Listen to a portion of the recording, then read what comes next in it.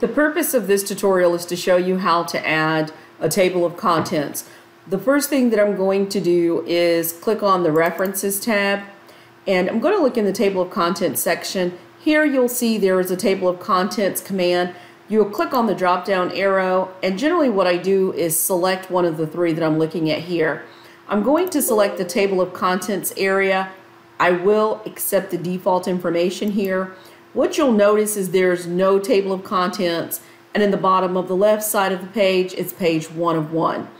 What I'm going to do is make sure my cursor is at the very end of the table of contents. I'm going to go ahead and add in the next page. To do so, I'm going to click on the Layout tab. Here, I'm going to look in the Page Setup group. Now, I'm going to look in the Breaks Command section and click on the drop-down arrow. The best way to do this is to make sure that you click on the next page so that you can add in a section break and start a clean new section. What you'll notice is that the next page has popped up. Now I have the opportunity to add in some content. I'm going to start this off by just adding in a few page headings, and you need those so that that information is reflected in this section. For example, if I decided that I wanted to start off with an introduction, I would type that. I would go ahead and select the introduction, and I'm going to click on heading 1. If I move further down in the document and I'm going to pretend that I'm going to add in another page, then I'm going to go and I'm going to click on Layout tab again. Here I'm going to select the break section. Now I'm going to add another page by clicking on Next Page.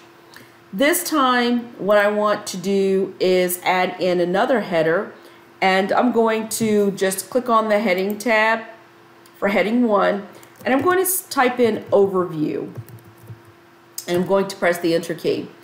The next thing I want to do is to update the table of contents so that it reflects what I've already added. I'm going to right click inside of the table of contents area. Here I'm going to select Update Field, and now I can see that that information is visible inside the document. So the next thing I want to add, just so that you can see that you can add your tiered levels of heading, is to move further down in the document. Next, I'm just going to click on heading 2. This time I'm going to act as if I'm talking about computers in the document. I'm going to go ahead and hit enter a few more times, and I'm going to click on heading 3, and I'm going to type in something like accessories. Further down, this time I'm going to add in one more item, and this time I'm going to click on heading 4, and I'm going to put in printer. Now I'm going to go back to the top of the document, and now I want to update the table of contents. I'm going to right click. Next, I'm going to make sure again that I right click in this area and select Update Field. It's going to ask me this question. I want to make sure that I update the entire table, and I click OK, and now I can see the modifications that I made in the document. Here it only went up so far to the accessories level. It didn't add in the level 4 for printer. But that's just to give you an idea of what you can do in order to add a table of contents. Thanks for watching.